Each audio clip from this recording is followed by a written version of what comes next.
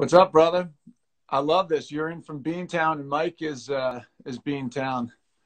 That's where I know him. He's my college roommate's younger brother, all grown up. There he is. Hey, hey. What's up, brother? All right, man. We're gonna have. Oh, there's Becca, my manager. I just told her about this. We're gonna. Oh, there's my mom. Basically, I'm dying laughing because this whole thing, it's like going live. It's like, but now going from the 10,000 no's, there'll be like, 2 people on here or something like that. It doesn't matter. It'll save. People will watch it later. So you can see how many people watch later. I feel like, man. It's good to see your face. How you doing? Good to see you too. Good to see you too. Yeah. With, what's going on? How's the family? By the way, Becca, anybody else, don't feel bad if you don't want to stick around. This thing gets taped. It gets saved here for 24 hours. And we're just starting to do them from 10,000 no's, because on my personal feed, we would just get like the whole time it scrolls up with comments, and it would just be a welcome to Creators to Grow. Is that? I think that's Kirsten. I think that's my daughter's volleyball coach. Okay, I hope I got that right. Anyway, on the other one, the scroll will come up and it's all Teen Wolf people like, is there a season 7? I'm like, I don't know. I haven't talked to anybody. So I'm like, we're just going to do this from 10,000 no's. If there's less people, there'll be people that really want to be here for this. Awesome. So, Awesome. Tell me what's been going on. Tell everybody a little bit about, who you are, like kind of what you're doing and all that stuff. Well, what I'm doing here is, my name is Michael Boyle. I'm a therapist. I live in Taos, New Mexico. I specialize in working with trauma, PTSD, among other things, but really that's where, I feel passionate about, and talking about learning ways to optimize the health of the nervous system. So not just to heal, not just to survive, but to thrive, despite difficult circumstances, which is why the message tends to fit in quite well with your show. And, had a blast doing your podcast a couple months back. And, but yeah, I just felt like, I think this is a time when all of us are trying to look to, well, what can we do to make a difference? And times like this bring out either the best in people or the worst in people. I'm hoping to focus on bringing out the best. And I figure I have some tools that I can share with people that would be a benefit, from my work with people that have been through, traumatic experience and have healed through traumatic experience. I think it's pretty relevant right now. So I just wanted to share it with whoever wants to listen. Yeah, I agree. And it's a couple of things just fired into my mind as you were talking. One, I did one of these yesterday with Matt Long, who was also on my podcast, who also went through, went to hell and back basically. And you talk to someone like that, like that's what he's built for. And ironically, through this whole thing, I've been getting, because of the podcast, getting requests to go talk, because that's what it's all about. And you do see there's like an interest in people going, how do you deal with all of this? How have you seen it in your practice? Have things changed as a result of this, or were you already so deep in it that this doesn't even really affect it? No, it changes because, almost everyone that I'm working with, and I actually, in case any of them are listening or will listen, I say this and I've actually said this to a lot of people that I'm working with as a way for them to kind of cut themselves some slack. Everyone I'm working with has taken steps backwards in terms of just regression of symptoms and just having a hard time. And I say that is true of myself as well. I see it in my wife. I see it in my friends. I mean, people are struggling. Even myself, I consider myself to have a pretty good self-care routine, a pretty healthy person. And I've had my moments of like claustrophobia, freak out, a little depression, a little, frustration, barking at the kids a little bit more than I want to, all these things. So I just want to normalize all that too for people, and to say, none of us are alone in that journey. And so, but the more we can be deliberate about using some tools to kind of help ourselves have a better quality of life within the experience that, we're here for a while still, I think. And so that's kind of the name of the game. But yeah, people are having a hard time. And those hard times, it seems like it exposes, which makes sense. It exposes whatever weakness is already there. So it's like pressure, if there's Yeah. pressure against the dam, it's going to break where there's already kind of a crack. So if it's addiction, well, then people are going to addiction. If it's, you know, if it's anxiety, people are feeling a lot of anxiety. If it's anger, a lot of anger. And so, yeah, let's just, you know, see what we can do to help a little bit and offer some resources. Yeah. What's the physical layout there? I feel like, so you're in Taos, New Mexico, right? Yeah. So a lot of space is how I imagined it. We're quite lucky. And we're quite lucky. And I remember that on a regular basis because, yeah, a lot of space, a lot of physical beauty. Actually, Taos Pueblo here is the oldest extant native population, native village. People have been living there for over 1,200 years. And that's largely due to geographical kind of isolation, which is actually pretty advantageous for us in terms of COVID right now. Yeah. You know, there's only 15 cases in our county.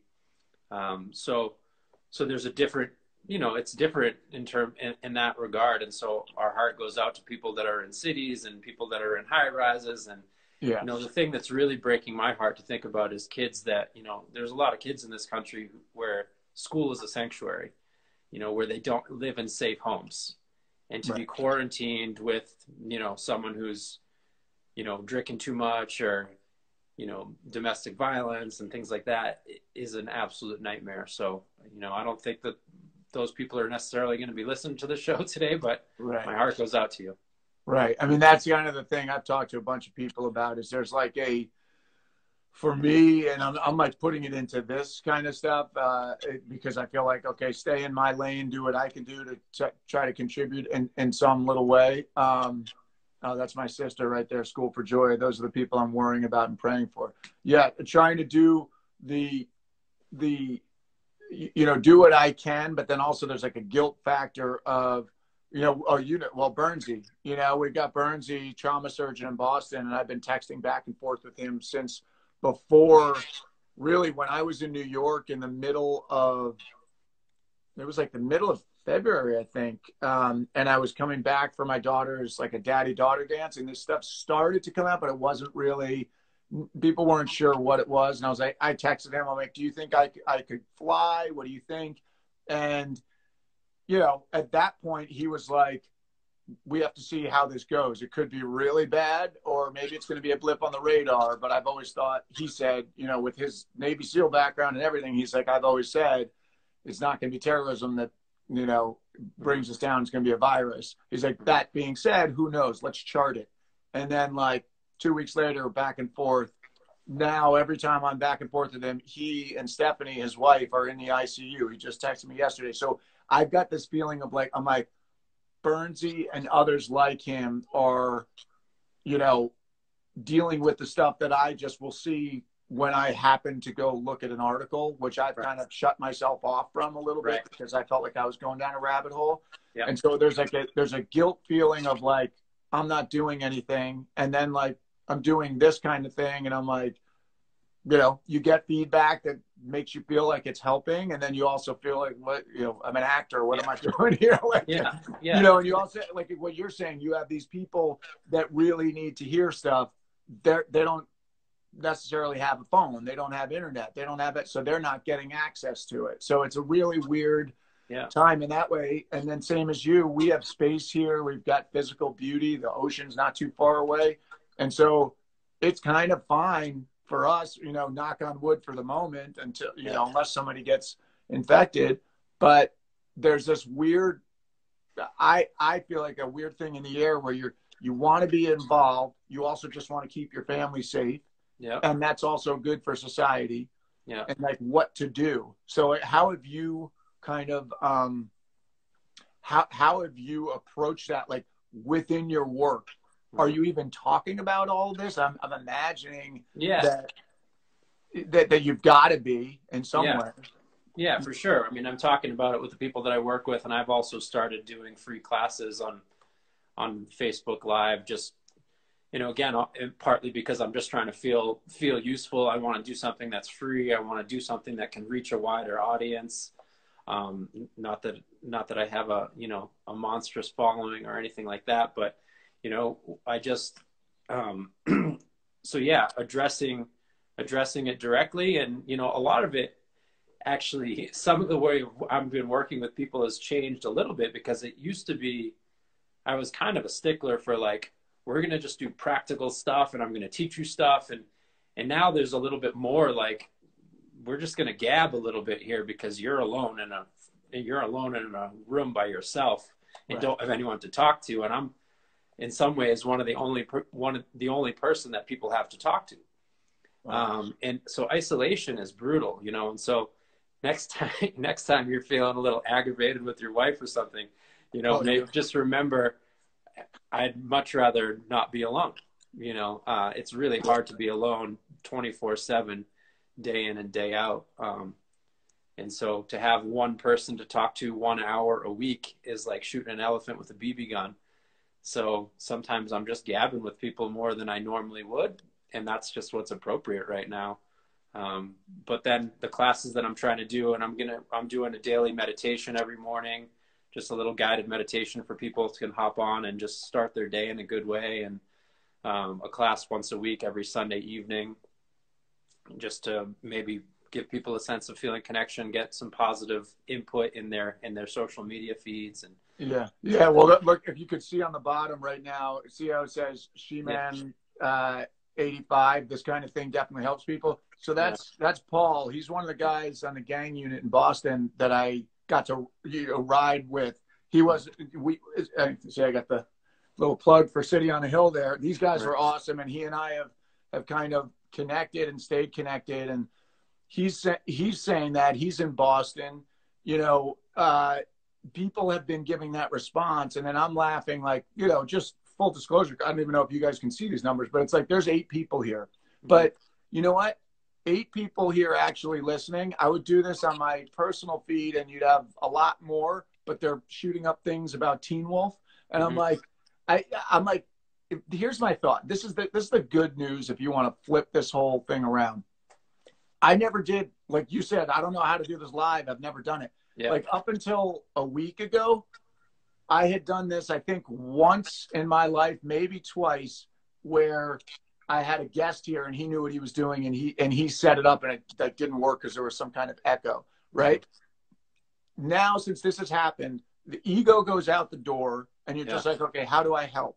And so now I'm on here and I'm going, I don't give a shit. You know, there's 8 people watching, but if it helps, what is Teen Wolf? Teen Wolf is a show on MTV. I was like, the young when he said that, love. Not the Michael J. Fox one. It's a MTV one that I was the dad on, and it was like a big hit for a certain demographic. So apparently, I have a lot of females between 18 and 24 in South America that like to post about it. She made 85. It's definitely a demographic. When he said it earlier, I was just going to let it go. I was like, Teen Wolf? That's still a thing? Like, what the fuck? No. Yeah, he's just, I know he watches. He's a rabid fan. No, but anyway, like now it's kind of like, look, if there are 7 or 8 people, I'm just thinking right now, my sister is watching this. And as you're talking, I'm like, she does tapping meditation. And I'm going, oh, you guys should connect and do this. Even if this is the new thing that I've seen. And I kind of did it with the podcast, and now the podcast has grown.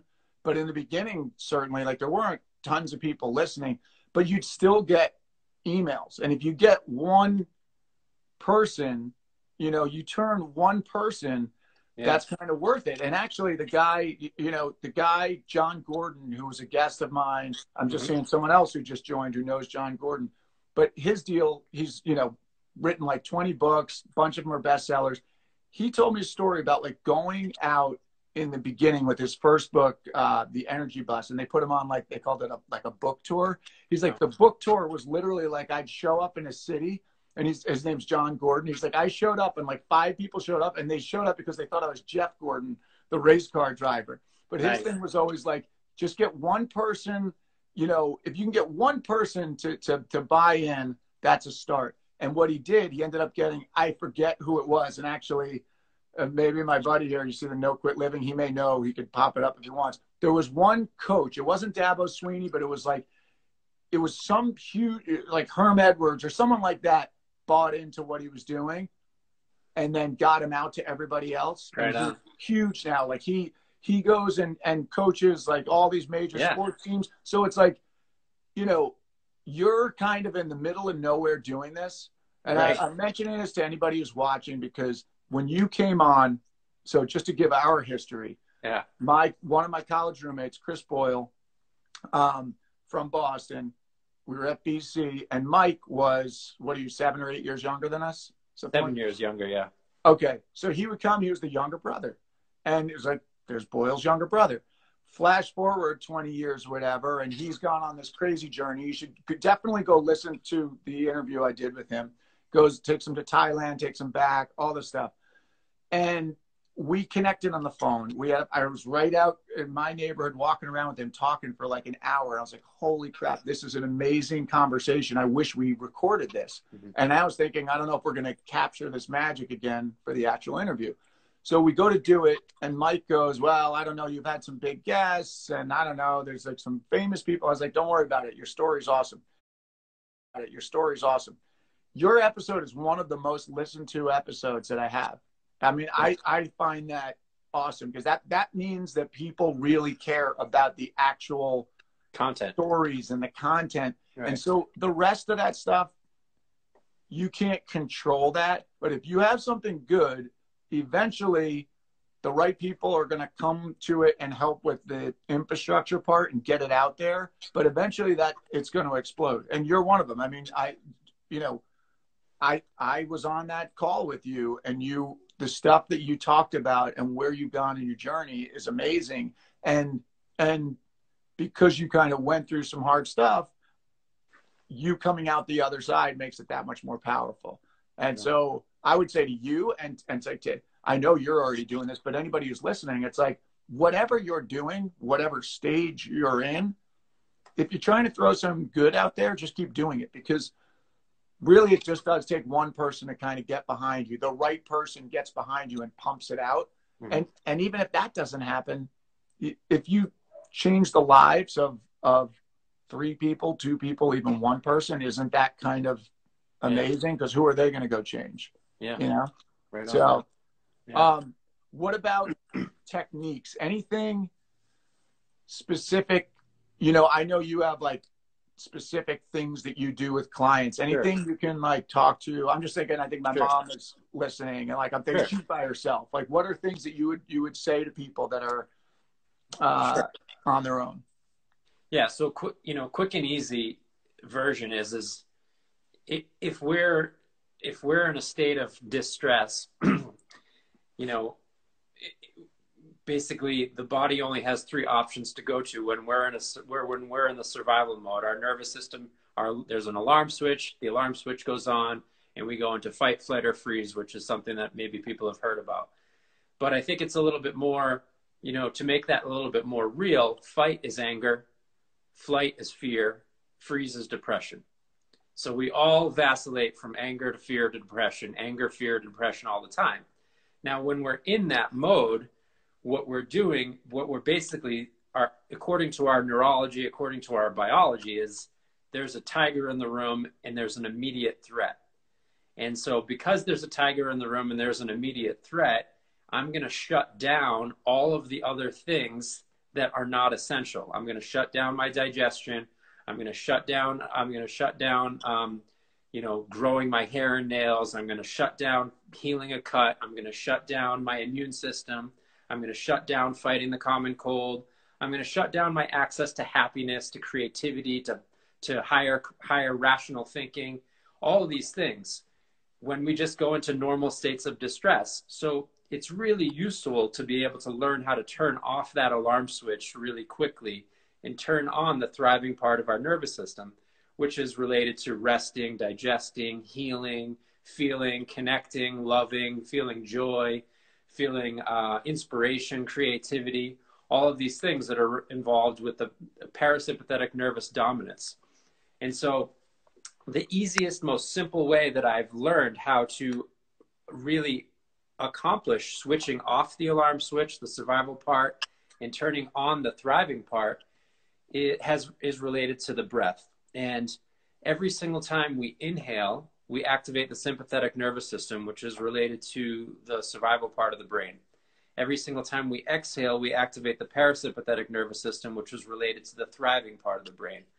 So logically then, if you train yourself to breathe out for longer than you breathe in, you're going to become more parasympathetic dominant, and you are going to access the healing and thriving parts of your nervous system more regularly. And so you could say, train yourself to breathe in for a 1-to-2 ratio. For every 3 seconds you breathe in, you breathe out for 6. But that's even a little bit more, that's kind of a general thing, but a very specific thing that you can do. And it looks a little funny, or it sounds a little funny, and it's, you know, you could call it the Darth Vader breath, or the fog that you make to fog your glasses. You would say, so you just breathe in, and then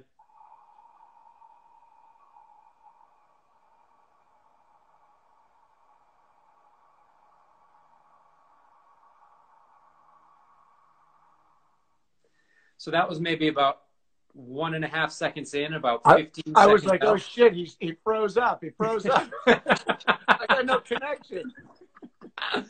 So the more you spread out that ratio, the more you know, 2 seconds in, 15 seconds out, 2 seconds in, 20 seconds out, and you'll get it with practice. Then you're going to get into a very relaxed state. Your mind is going to quiet down with that particular sound that you're making. Now, this brings in a little bit of stuff from Chinese medicine, which maybe you're not into, maybe you don't believe in or whatever, but it's related to the energy of the heart and the energy of overwhelm. And so what I find is when I do that sound for 5 or 6 breaths, all the tension in my chest just melts. And I didn't even know that I had it. I didn't even know that I was locked up in here until it releases. Then I'm like, oh, wow, that feels better. And then my mind will quiet down, and I'll actually be in a state that is productive to be in. Because the fact of the matter is if you're quarantined, even though there's a lot of awful things going on out there, if you're not infected and you're quarantined and you're in your house, it is counterproductive to be in a state of survival. In fact, it's going to dampen your immune system, not to mention your quality of life. And if you're in a state of thriving in your nervous system, it's going to increase your immune system. It's going to increase your access to happiness and peace, your creativity, etc. So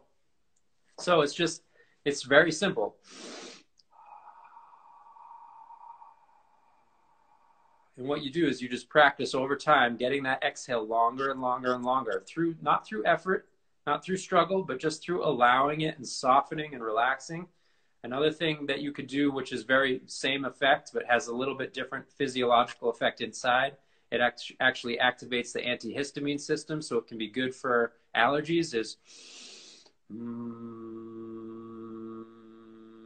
and just hum. And that also is going to really extend the length of the exhale, but the humming actually is good for your nasal passages and things like that. So, so that's just like, don't excuse simplicity with lack of profundity, because that is an amazing exercise. I do it 5 or 10 times a day. If I wake up in the middle of the night and I'm nervous about something, I do that, 5, 6, 7, 10 times, and I fall back to sleep. It's just a really, really easy way to help yourself. That's awesome. I mean, that's something that's so great because it's accessible to everybody. Everybody, anytime. You can't overdo it. You can't hurt yourself. Yeah. It's only benefit can come from playing with that. Yeah. Thanks for sharing that. That's what's so great. And I know there aren't a ton of people on here, but go follow Mike, because he's got great tips like this. And as you can see, and I feel like it's cool for me to have you, and just, there's a couple more people that know about what you're doing and these exercises. That I love the fact that you're just saying like how simple it is. I've said this several times in the last couple of weeks. One of the things I was blown away by, I think it was the first COVID related piece of content that I heard. I was still in New York, and it was a clip from Joe Rogan talking to someone at the CDC, or somebody who was kind of an expert and had been chasing this for years. And they went through this whole conversation, and Rogan is like very, brass tacks, like, let's just get to it. And he's like, okay, what can we do to help ourselves? And out of everything this guy said, he was like, eat well, sleep well, and exercise.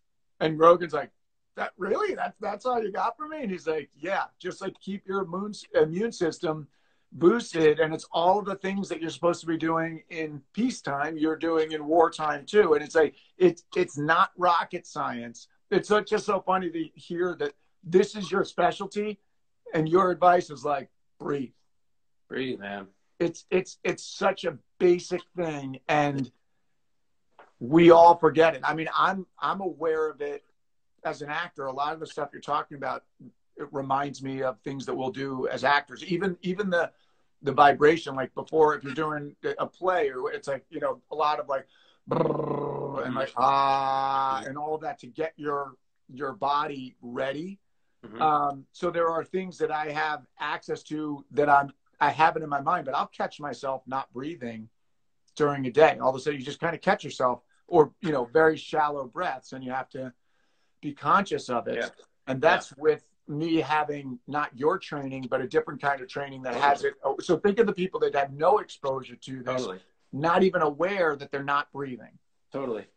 And here's the thing. Here's a little, you know, to add just a little flavor to the neuroscience education is the brain is going to default to survival mode because the brain doesn't. Its priority is for us to survive. It doesn't care about us being happy, but we might care about us being happy. So the brain will default to survival mode, and that is the automatic reactive pattern. So it'll just go into it'll go into autopilot. And when your brain is in autopilot, meaning if you're not conscious in making a deliberate choice, your brain is in autopilot. When your brain is in autopilot, all it can do is what it's been programmed to do. If you think about it, literally an autopilot in a plane, it can't think creatively. It can't do something different. It can only do what's in its program. You know, maybe when artificial intelligence starts to get a little bit more savvy, but for now, a computer thing can only do what it's been programmed to do. That's the same way with the survival part of the brain. So this is why we repeat the same patterns and habits over and over and over again. And so, especially if you have a history of trauma, depression, anxiety, anger, addiction, etc., if you're not deliberately choosing, then you're going to reenact those patterns over and over and over again. And you're going to shallow breathe or whatever. And so whatever it is, so it's like you can rest assured that you're in your program, you're in your conditioning, you're reacting the past if you are not consciously making a deliberate choice. So if you're not pausing, stopping, and making a deliberate choice, you are reacting. And so I talk a lot about creative versus reactive. Look at the word react. It is to react an old part, an old role, an old conditioning. And speaking to an actor, to be creative is to say, who is this new character that what's the future that I'm trying to develop? And think of it like being an improv actor, right? You're an improv actor. You want to stay true to your character in the future that you haven't yet memorized all the lines, all the emotions, all the sentiments, and you don't know what other lines people are going to throw at you, and you still have to stay true to character. That's being creative. That's bringing your future into the present as opposed to reacting the past over and over and over again. That's saying, who do I want to be? And then acting that way now, regardless of what other lines people throw at you. So that's awesome. I love that. Yeah. So you got to deliberately choose to bring the future you into the present instead of the past you into the present. Yeah. And I just want to say something. By the way, sometimes when I do those breathing exercises, I feel like I can't get enough air into my lungs. Is that normal? A little bit. And what I find that when that happens to me is that I just need to just let myself have a few rounds of breath without doing anything, just observing my breath. So I'm still doing something deliberate. And the deliberateness is that I'm just watching and allowing myself to just watch my breath for a few breaths and not trying to do anything. There's usually some anxiety when I feel that. I feel a little anxious and I feel a little tight muscularly in my chest.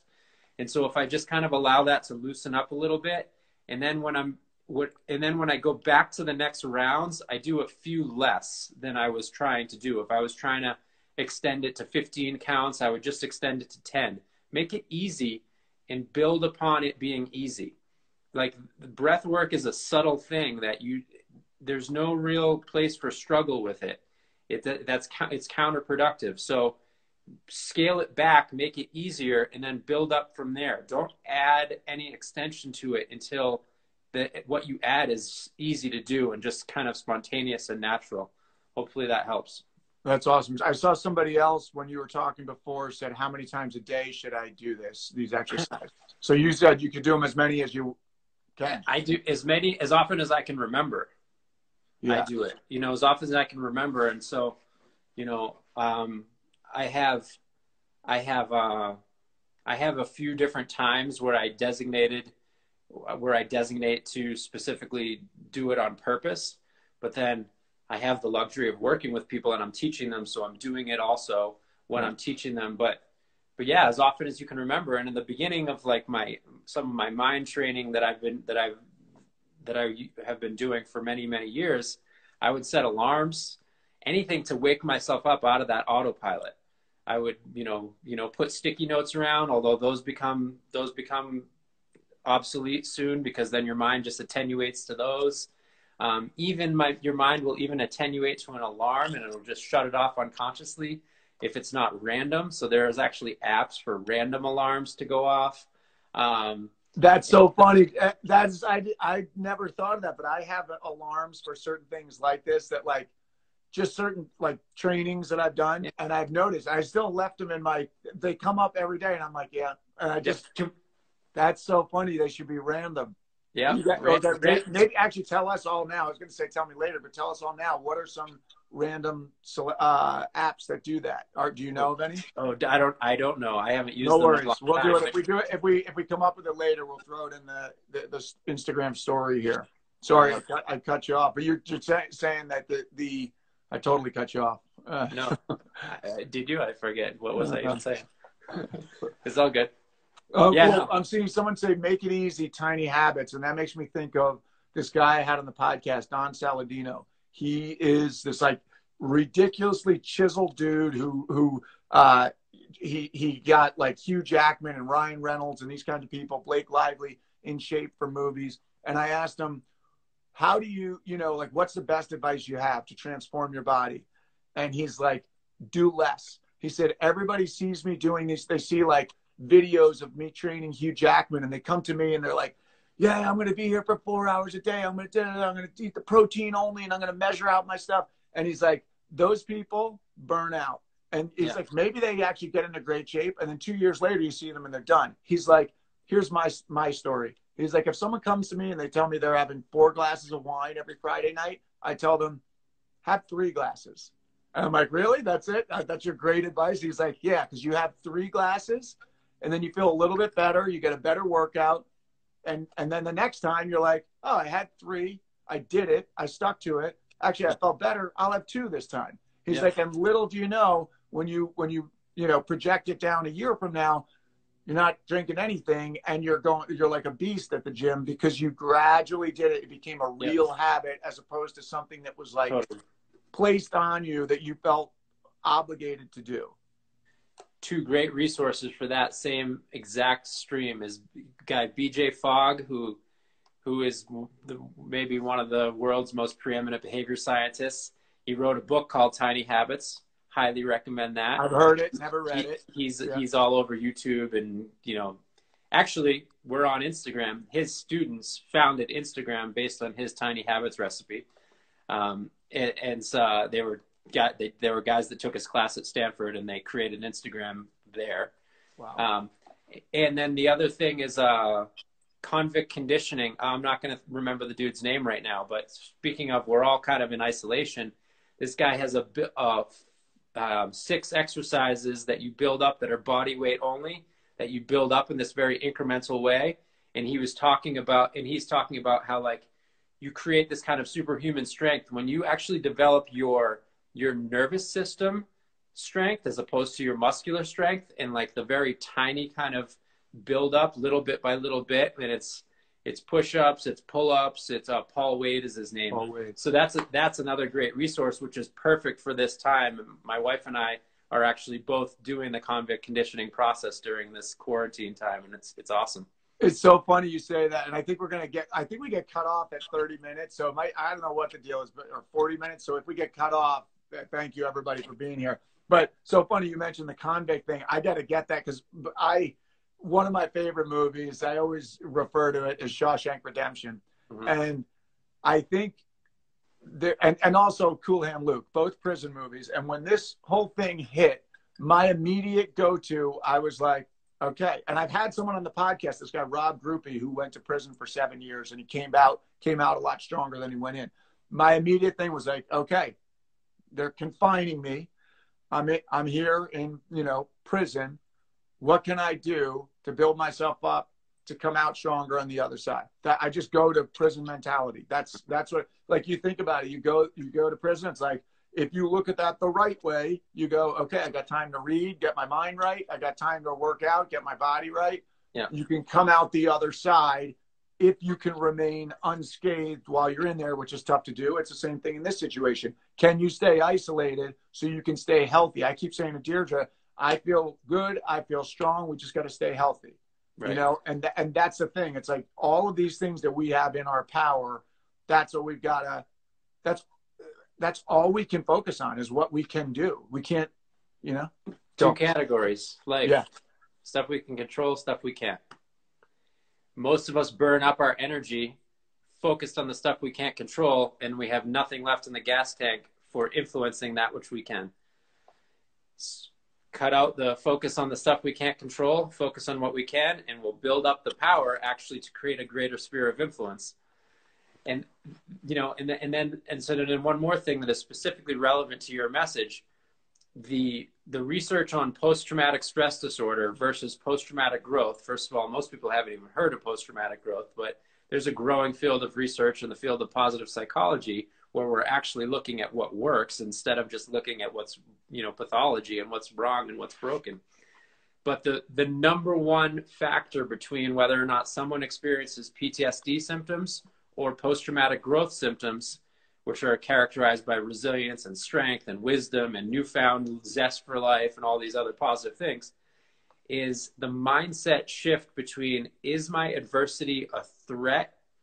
And it's overwhelming, and that's PTSD symptoms are going to result, or is my adversity an opportunity and a challenge? And if it's seen as an opportunity, so that's a question that I'm asking myself every single day.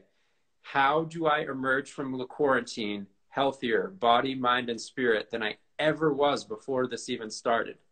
Let me just interject because I see someone wrote something and I don't want us to get cut off before I address it. Life is still very busy with kids schooling at home and parents working. Absolutely. So totally. Everything that's being said is like, yes. Totally. I mean, I'm only able to have time to do any other things because my wife is helping with the kids and she's doing more, frankly, than I am. Totally. So that's a great point. And if you're not able to get to it, that's the other thing.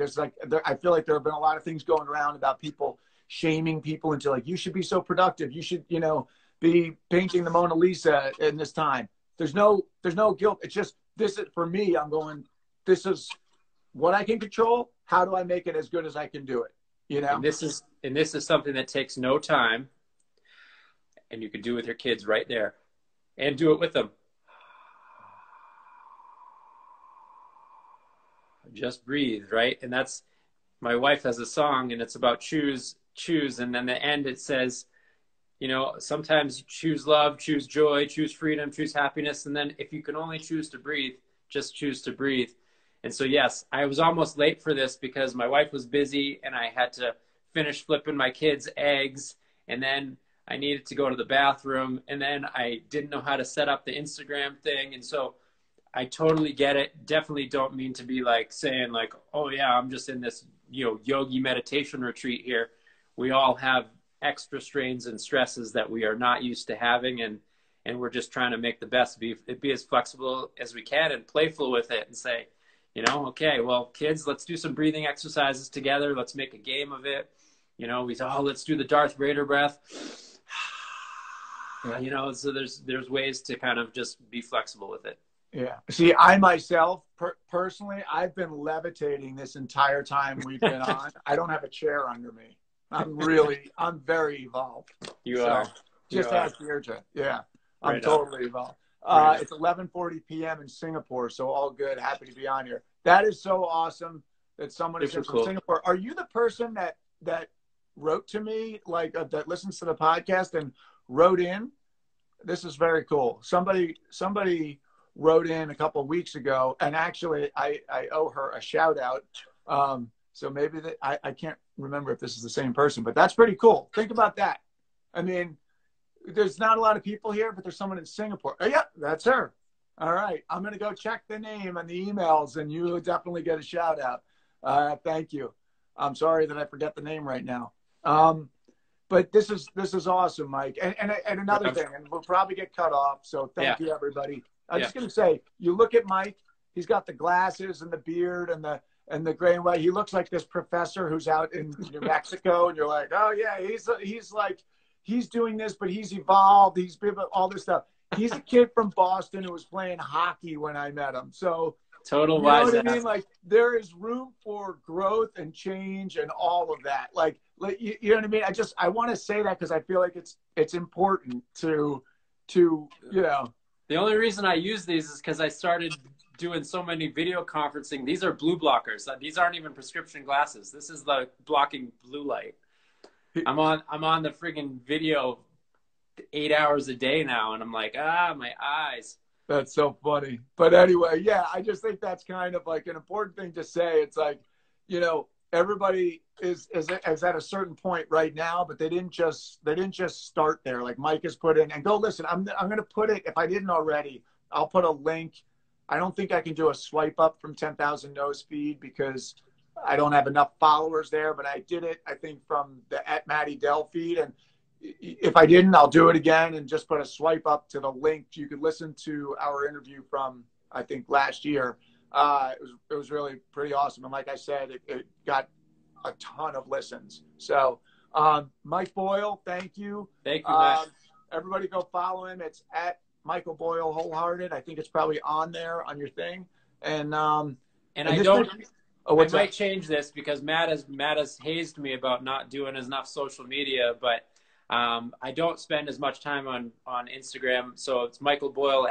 Energy of Mind is the Facebook page, and that's where I'm doing free live classes and free guided meditations and stuff like that. So check that out @Energy of Mind. This Ryan Harris, thanks so much, guys. You're welcome. And yeah, and this makes me think I should do these even more often with different people and shorter, just like boom, it should be. You know, I mean, not that I need one more thing to do, but it does seem pretty easy, and you know, you get a couple people listening. So thank you, Mike. It's awesome, man. Great to see you. Give the best to the family. All right. Likewise to yours. All right. See you, man. Later.